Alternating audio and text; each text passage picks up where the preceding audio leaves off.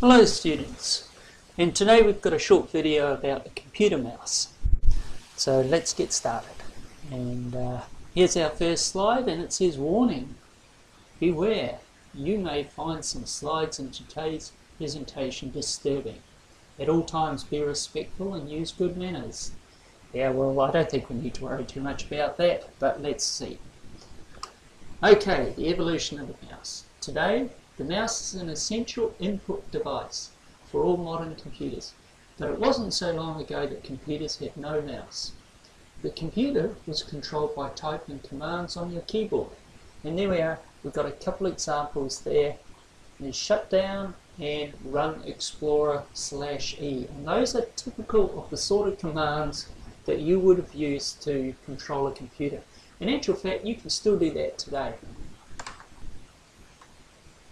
And there's the command prompt. You can open that up on Windows and you can still use commands like that to operate Windows. Unfortunately, in a school environment, this is not available to you because of security reasons. But certainly if you've got a computer at home, you'll be able to use that command prompt to do all sorts of things. Okay, so the invention of the mouse was a much better way to go, using the mouse. The mouse was invented by Douglas Engelbart in 1964 and consisted of a wooden shell, there's a wooden box you can see around it, a circuit board and two metal wheels that came into contact with the surface it was being used on. So what's happened is this guy Douglas Engelbart, he's got an idea to use a mouse, and so he's gone off and he's created it. It's got a little button up there,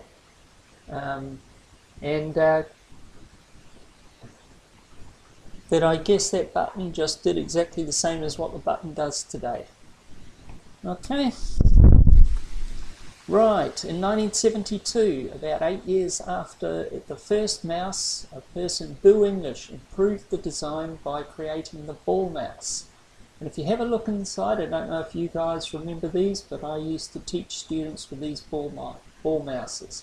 They had a great big round, quite a heavy ball inside them, and then they've got this wheel that rubs on the ball, and that spins that, and it goes through a light sensor, and it can measure, and it can sense when your ball is being turned.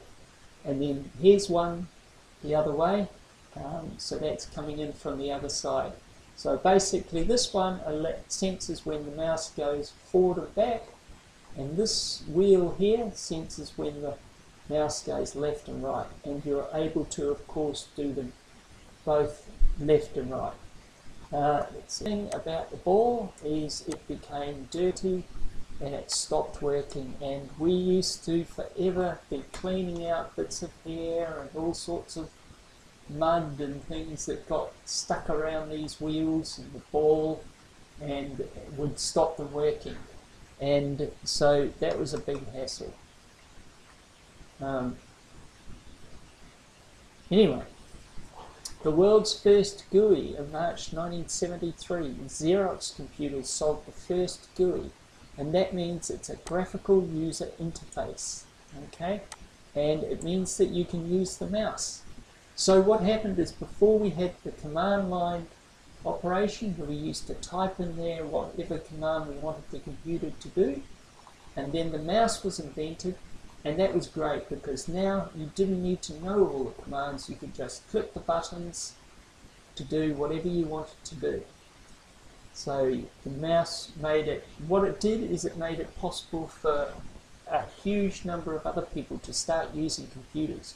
You didn't need to be a specialist or a computer nerd. Anybody was able to press a button, and the idea of the people developing the software was to put the buttons in places that made it obvious for the user that if that's what they wanted to do, that's what they needed to click. So once they had this, then computers became very popular, or started to become very popular.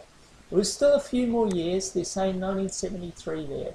Well, it was more like the 80s before computers started to really take off. Okay, so here we go.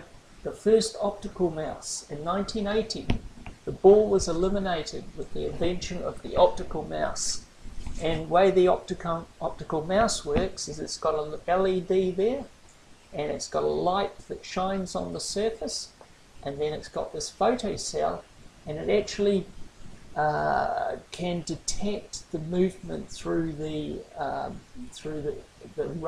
roughness of the material that the mouse moves over.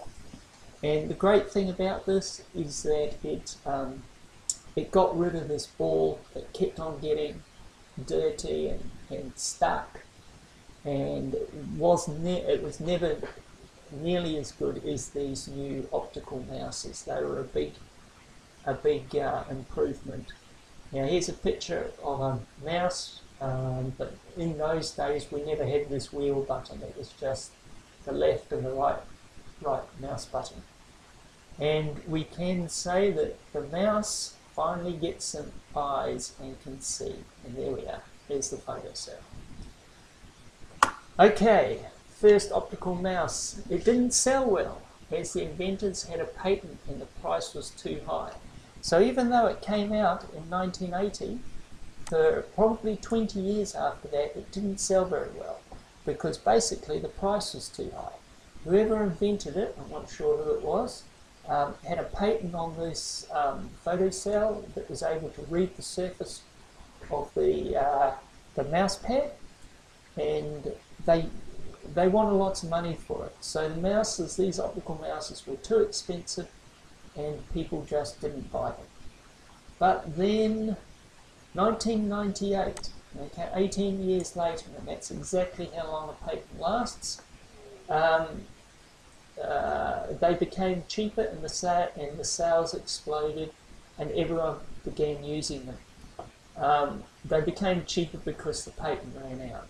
Okay, so therefore other people were able to manufacture them, and they made them cheaper, they sold them cheaper, and just like the monitors, the more you make, the more you sell, the cheaper they become, and then it becomes more people buy them, which means that you make more, you sell more, etc. Okay, the tailless mouse. Right, the mouse has lost its tail. Okay, there's no cord out the back of it. 1991 saw the first wireless mouse that operated on radio frequency. Okay, so little USB receiver there. It's just a receiver, it's not a transmitter. The transmitter is in the mouse, because the mouse is only sending information. Okay, sending it to the computer, because the mouse is an input device. That happened in 1991. And now today, there hasn't really been a lot of changes, but there's been a lot more designs of mouses that are available. So there's all sorts of mouses here. We've got gaming mouses down here. We have got a vertical mouse here, which people use if they get RSI in their forearm. What else? What other mouses have we got? Vibrating mouses, I'm not quite sure where they are. We've got Fun Mouse here. There's just these ones here, which are sort of a standard one, although that one does have two mouse buttons like that. We've got these ball sort of mouses.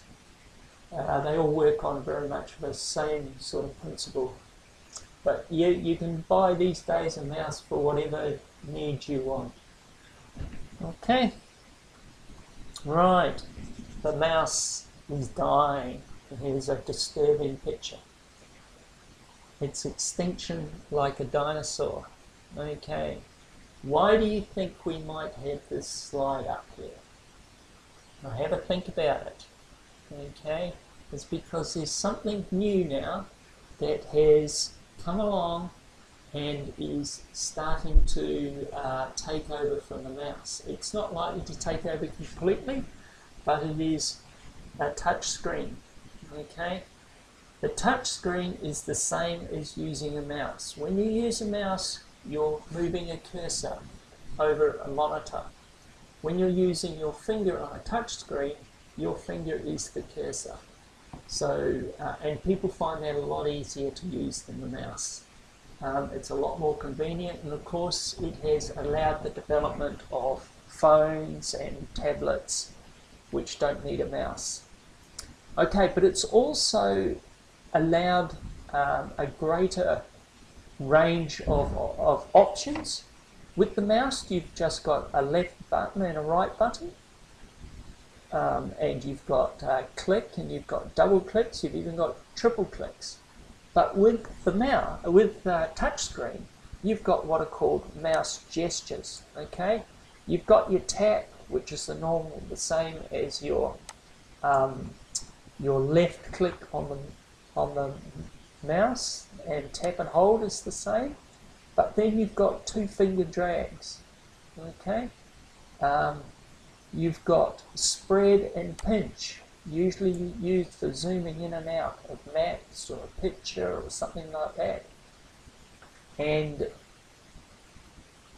you've got varying other options. Now, depending on whether you're using an Apple device or an Android device, you'll get different responses for these, and I'm not entirely familiar with them all, but they are certainly there and available. So that's the thing, with a touch screen you've got mouse gestures. Okay, the touch screen is not really going to eliminate or make the mouse extinct. The mouse will always be used on a desktop. You still have desktop computers with touchscreen monitors, and they're very good. They're often all-in-one computers, but even so, the mouse is still more useful than the touchscreen. They can work both ways. You can work both of them, but the mouse will still live on. So, go down. Okay, right. So that's the end of that video. All you guys needed to do is just watch and listen and learn about the history and evolution of the mouse. We'll see you guys in the next video.